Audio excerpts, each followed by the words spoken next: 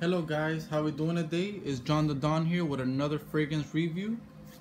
As you most probably read in the title, today we're going to be doing Polo Ralph Lauren Green. To be honest, this fragrance is like a old folks kind of fragrance. It was made, I believe, in 1978. It has that old mobster kind of vibe to it. I personally like it, even though I'm young. It's different. Yeah, it gives off that old man kind of vibe, but to be honest, if you want to smell different than the younger crowd where they're going with the more hype colognes like Sauvage or like, Bleu de Chanel and all that stuff, those are awesome fragrances. I'm not gonna lie, I do own those. However, when you want to mix it up, you want to be a bit different, this is not a bad one to go with. This, I believe, is I think it's a 2.5. Yeah, 2.5 or 3.4. Whatever, it doesn't really matter. So the opening of this cologne, is regular, like the blue and the red and the black. Sprayer's pretty good. When you first spray it, it has that leathery. It has like a very piney, aromatic vibe to it. It's very strong. This cologne is very overpowering. With 3 sprays, 1, 2, bam, 3, call it a day. You walk anywhere and most of the older women are gonna be like, wow, somebody smells good. Now, I have had younger women tell me, hey, you smell nice, you smell very clean, because it also throws off a very fresh vibe. It settles into, like, I want to say a tobacco-y, it's a blend between tobacco-y, leafy, kind of leathery smell to it.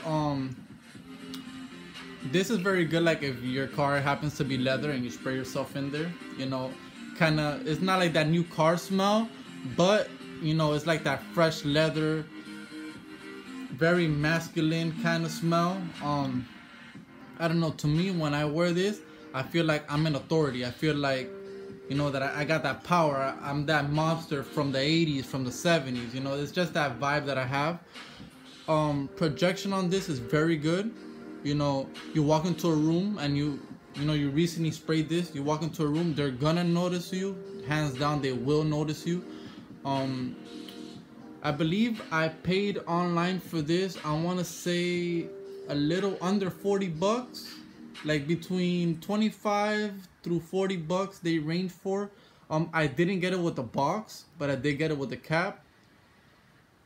To be honest, this is my first bottle, and as you can see, like, I'm a little over half.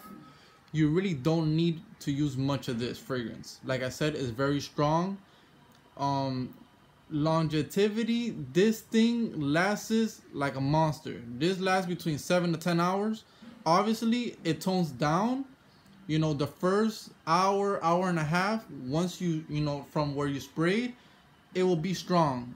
It will perform like a monster.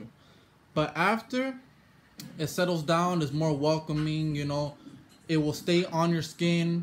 It's very complementary to your clothing as well. It sticks on clothes as well as it sticks on skin. Obviously, on skin, it's a little bit more better.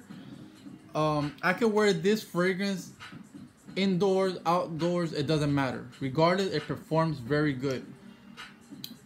This is, like I said, is a more mature fragrance. If you're not into smelling like old pappy or whatnot, you can stay away from this, but it's not bad. Honestly, I prefer to wear this during the winter time just because it has that piney scent, that piney leathery scent to it. So you give off like that wintry Christmas vibe. Well, I hope it was a lot of, I was able to help you guys a lot. Please like and subscribe on my channel. I'm trying to grow into the fragrance world. John the Don here. I'm out, and have a blessed Sunday, folks.